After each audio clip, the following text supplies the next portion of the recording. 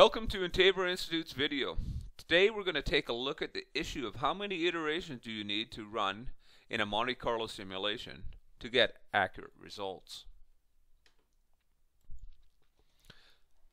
There is a common belief that if you increase the number of iterations in a Monte Carlo simulation, you will increase the accuracy of the results. But remember, the accuracy of the results depends on the accuracy of the input data, or in our case, how we define the statistical distributions for cost, duration, and other parameters.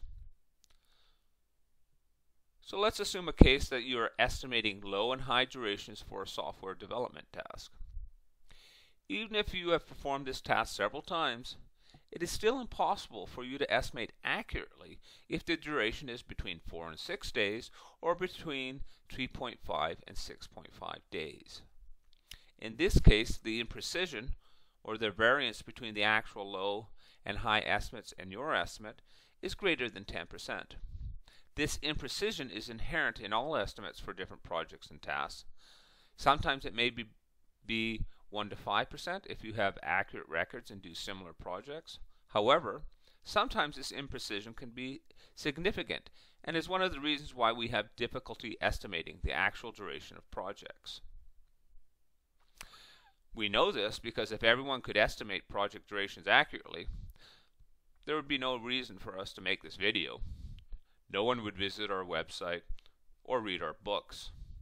So given that there is a lot of inherent imprecision in our estimates, does it make any sense to run thousands of iterations?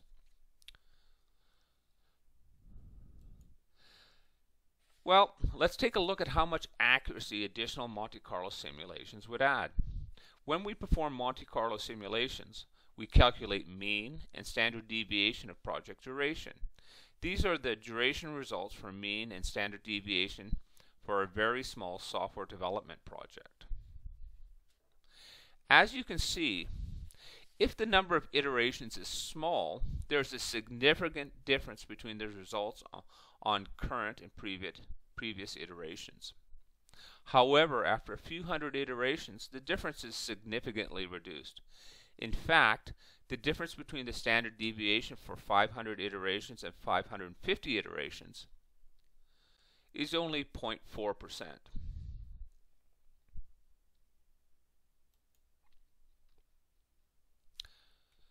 The difference between the mean for 500 iterations and 550 iterations is even less, 0.04%.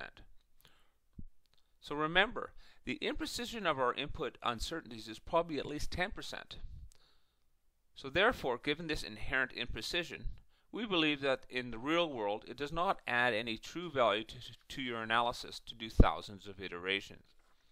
This only provides an illusion of accuracy where none truly exists. In most schedules, 400 to 600 iterations will be a sufficient number. Just in case you're wondering, there are two cases where you will need to do more iterations. You have a very rare events that you would like to capture in your schedule risk analysis. For example, an earthquake with a probability of 0.01% per duration of the project. In this case, your number of iterations should at least be 10,000 iterations to capture this rare event.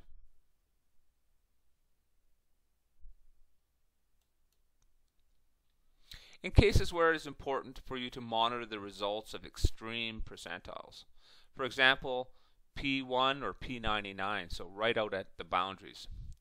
If you use distributions with low probability on the tail, such as triangular, you may need to increase the number of iterations to get more accurate results of the simulations. Just in case you're wondering, we define the number of iterations in RiskyProject in the Project Options Calculation tab.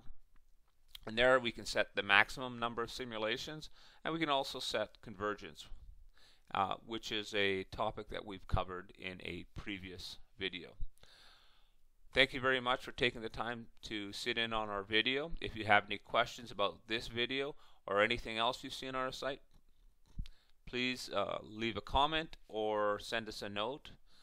We'd love to hear from you.